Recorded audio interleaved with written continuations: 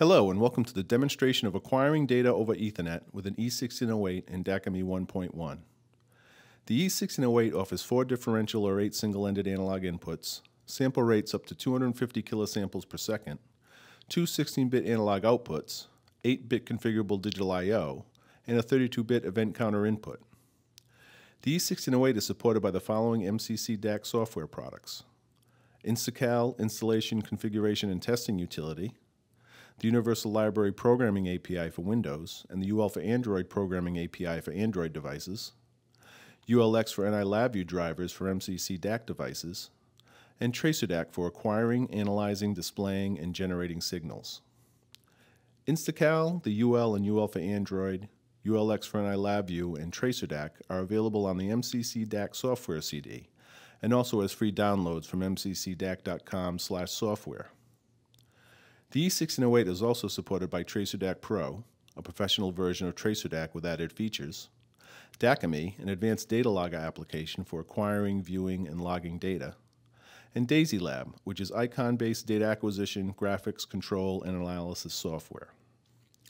TracerDAQ Pro, DAQami, and DAISY-Lab are available as purchase downloads from their respective product pages. The E-1608 uses TCP/IP and UDP for network communication. The device gets auto-detected on local networks with Dynamic Host Configuration Protocol enabled and on PCs with Link Local enabled. These protocols automatically assign a network IP address to Ethernet devices.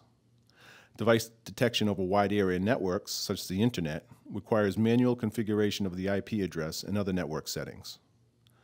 This demonstration assumes that the E-1608 will be automatically detected. Information on manually configuring a device is provided later in this video. Connect your device and record the MAC address found on the label on the bottom of the E-1608 case.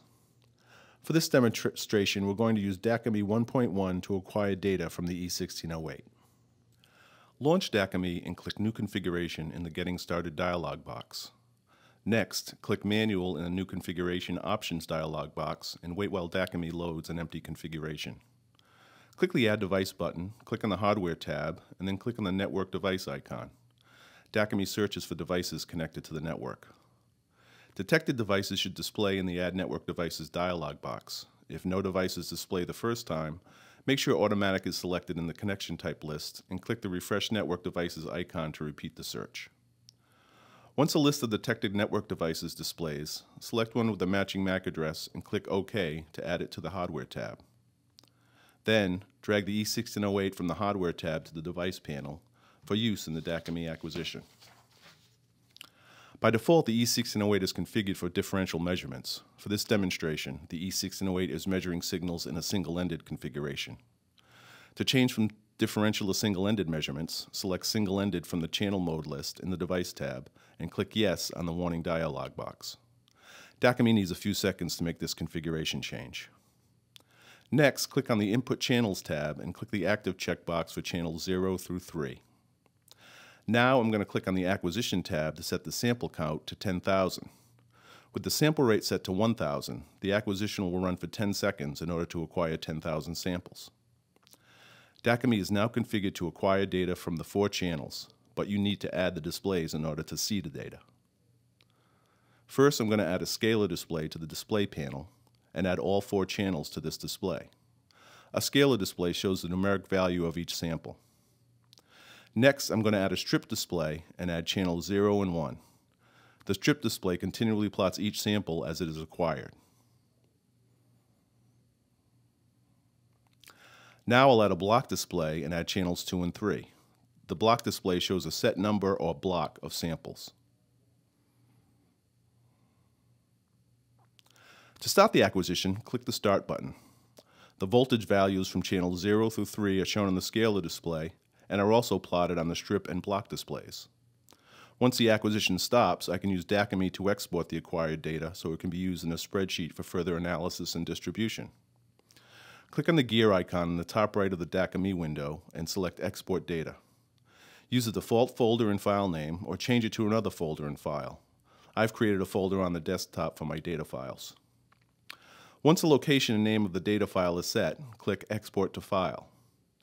You can open the .csv file with a spreadsheet application such as Microsoft Excel to perform additional analysis and graphing of the data.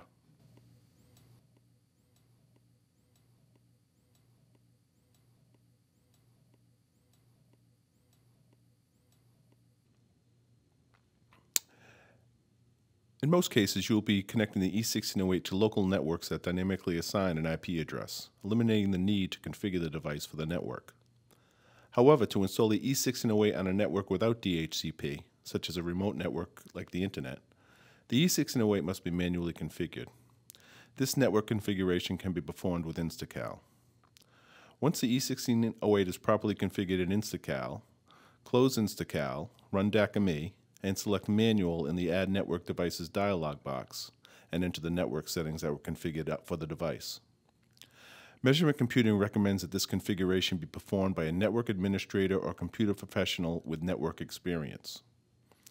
For more information on the E-1608 and other Ethernet product offerings from MCC, visit mccdaq.com/Ethernet. Thanks for watching.